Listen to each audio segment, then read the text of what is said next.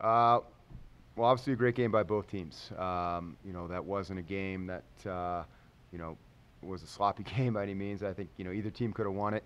Hats off to Mesa and,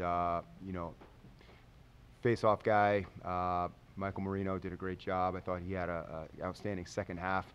And that kind of kept the ball away from our offense, which has been the only thing that slowed us down this year. So hats off to him. Hats off to their goalie as well. I thought he had a couple great saves, some saves that he shouldn't have made, and that obviously has a big effect on the game as well. So hats off to Colorado Mesa, and it's a good game by both teams.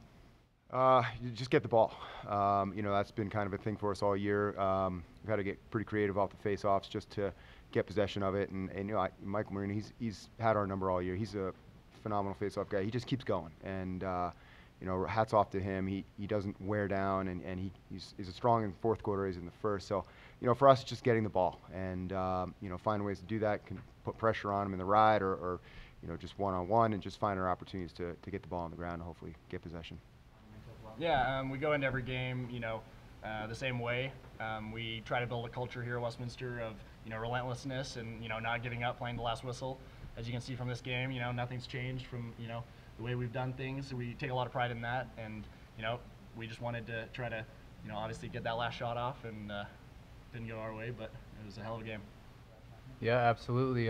We've said it from day one. This senior class, it's fallen on them. They've been the groundwork from what Westminster's wanted to do since we started playing lacrosse. They came in from MCLA school and knew that they weren't going to be able to make the tournament ever when we decided that we were going to go D1, go full D1. So being an up-and-comer that is going to experience a full D1 season, I look at my senior class as leaders, and those are the guys that grinded through it and were able to put me in the position that I get to be in, and I get to play for them.